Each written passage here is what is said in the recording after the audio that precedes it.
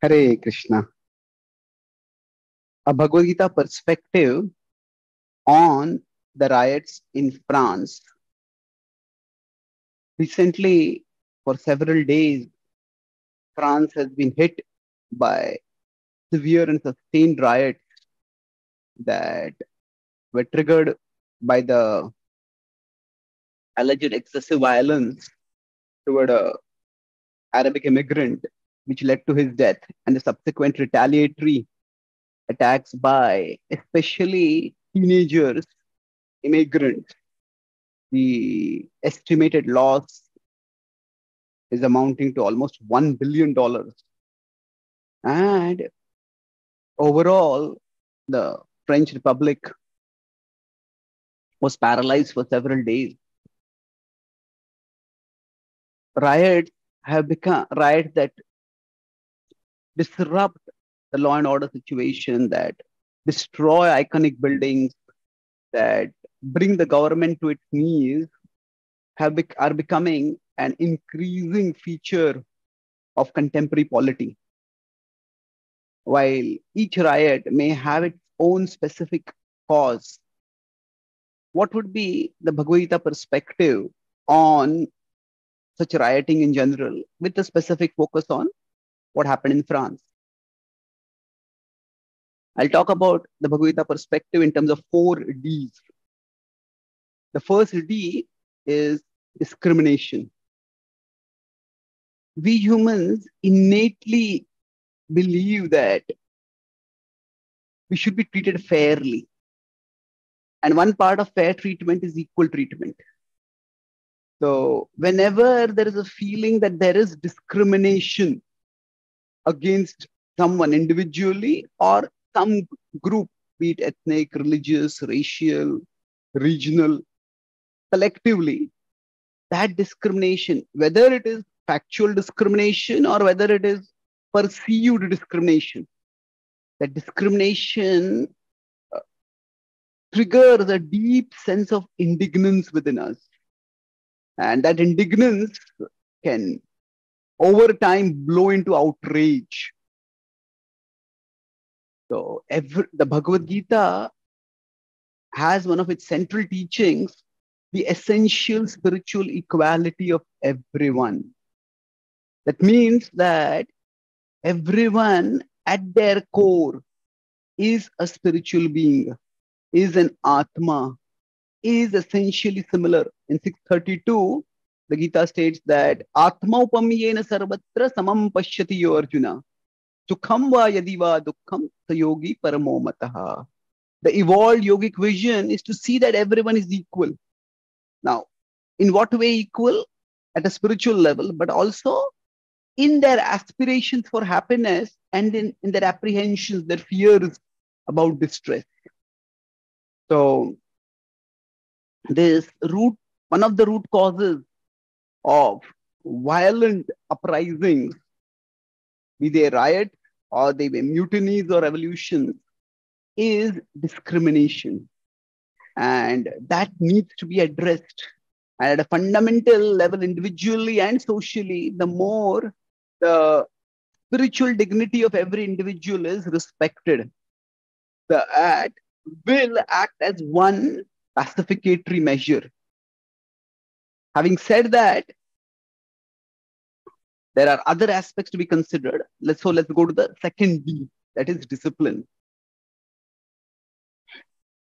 Individually and socially, for any kind of order to be there in society, for society to function in a effective way, there has to be discipline. Dharma samsthapanarthaya sambhavami yuge yuge. That discipline needs to be maintained. And the word dharma has many different meanings. It broadly connotes an order which involves some level of discipline. So while on one side, the government and the law enforcement need to be disciplined in their use of force, especially violent force, so that violence is not driven by their biases. There needs to be systematic training of the law enforcement forces and sufficient support given to them through the such training by which they are disciplined. At the same time, those who are protesting also need to be disciplined. And while protests are an individual right, but violence, especially violence against property that is not one's own, that has to be dealt with firmly. The more undisciplined behavior is entertained, leave alone encouraged, the worse the consequences, not just in society, but even the individual in particular, because they are giving into their lower impulses and they will be making their own life darker while also making society's life unsafer. So just because we have been hurt does not give us a right to hurt anyone and everyone. Indiscriminate violence, even in the face of indignation, is something which has to be curbed. The Bhagavad-Gita itself is spoken on an occasion when there was legitimate reason for legitimate use of force by the law enforcers, by the martial guardians of society, one among whom the leaders was Arjuna. And yet there was serious philosophical deliberation. There was discipline enough to do the deliberation whether violence is appropriate or not. So indiscriminate violence needs to be firmly stopped and discipline needs to be enforced. And that brings us to the third D, that is the demarcation. That while there is in principle the oneness of all living beings, in spirit at a spiritual level, at a practical level, not everybody acts with equal harmony with their own spirituality. And therefore, society requires demarcations, whether they be ethical, cultural, geographical, legal. But these demarcations are required so that social order and integration within like-minded people can be maintained. There is an excessive emphasis on dissolution of borders and indiscriminate immigration being allowed. And this is seen as a sign of compassion. But is it really?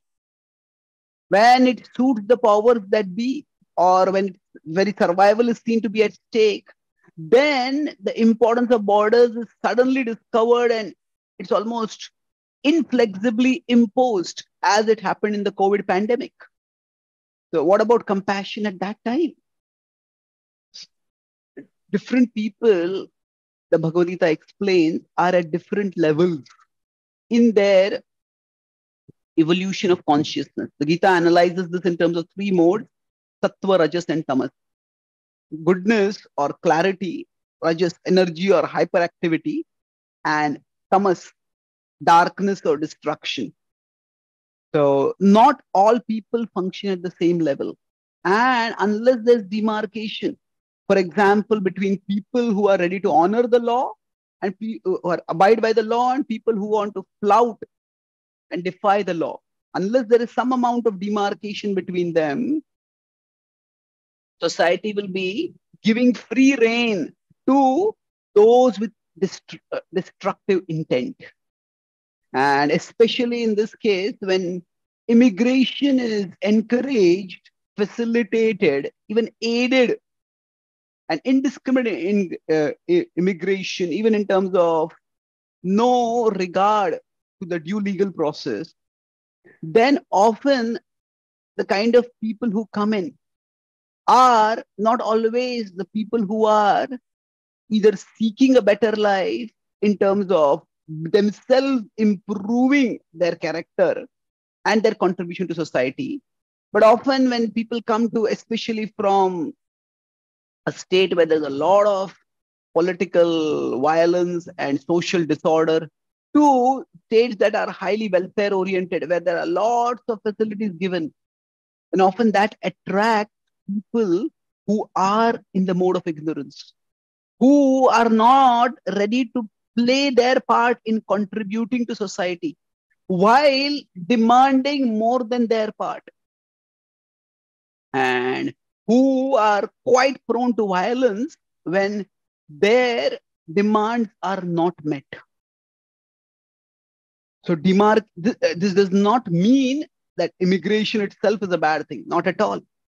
That is something which, when it is done with regards to demarcation, with due process being followed, then yes, there can be multicultural thoughts which can lead to greater integration. But integration is possible for only among people who wish to be integrated.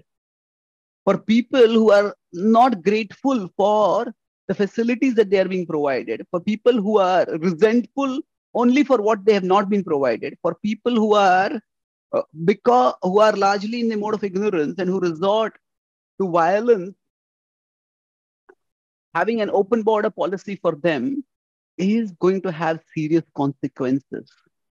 So demarcation of boundaries is vital. The Bhagavad-Gita demarcates this in terms of psychological categories, in terms of psychological characteristics, as I said, of goodness, passion, and ignorance, and forgiveness for indiscretions, transgressions by people who are basically good.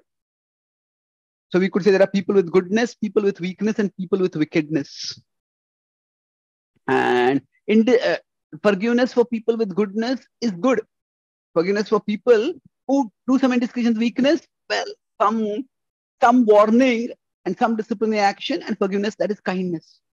But forgiveness for people with wickedness, that is foolishness.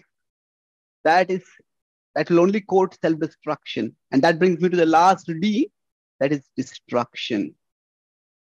That etam drishtim avashtabhya nashtatmano alpabuddhaya prabhavanti ugra karmana kshayaya jagato hitaha. The Gita says that those who do not respect order, even if they profess to belong to some religion, but if their intent is simply to impose their will on the state, courting such people will eventually lead to destruction. And that kind of destruction is what we are witnessing today.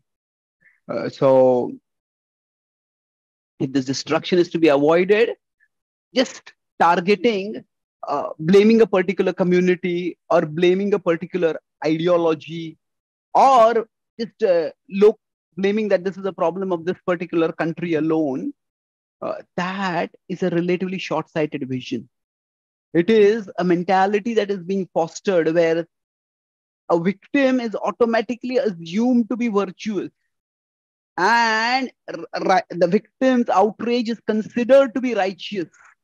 This is a left-wing ideology gone to extreme length, and where those in power are automatically assumed to be guilty.